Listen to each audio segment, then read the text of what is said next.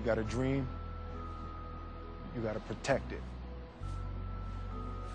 People can't do something themselves. They want to tell you you can't do it.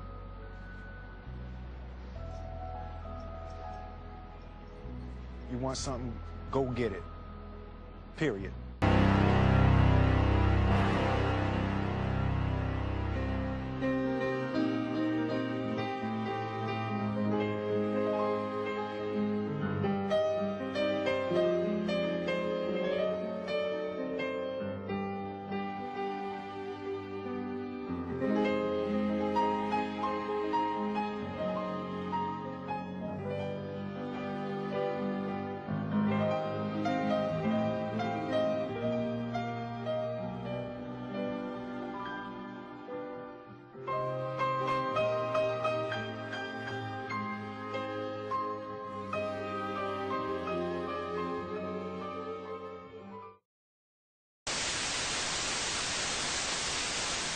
Rich countries try to compensate for this by giving aid to poor countries, about $130 billion each year.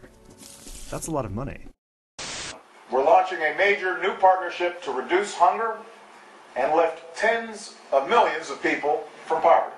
As the wealthiest nation on earth, I believe the United States has a moral obligation to lead the fight against hunger and malnutrition and to partner with others. I believe the United States has a moral obligation. Africa continues to be the poorest region in the world, even though it's the most aid-intensive region in the world. It's had the worst economic growth. It's basically had zero rise in living standards since independence, despite $568 billion in aid going to Africa. Hunger. Nearly 1 billion men, women, and children face chronic hunger this year. Americans have proved themselves generous, sending billions of dollars in food aid around the world. But it seems it's never enough.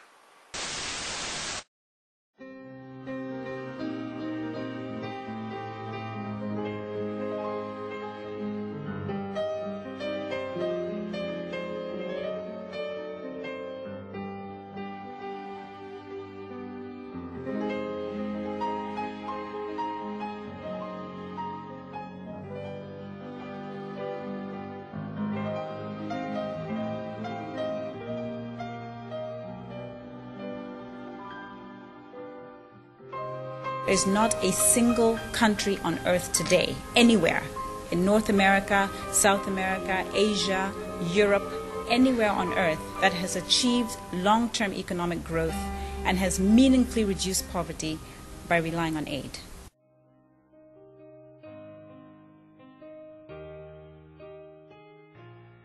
I have a dream.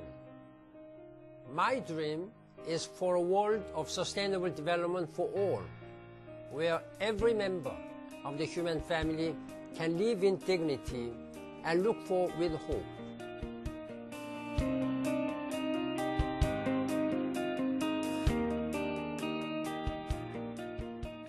The recipient country to an industrial nation that is now supporting others to develop.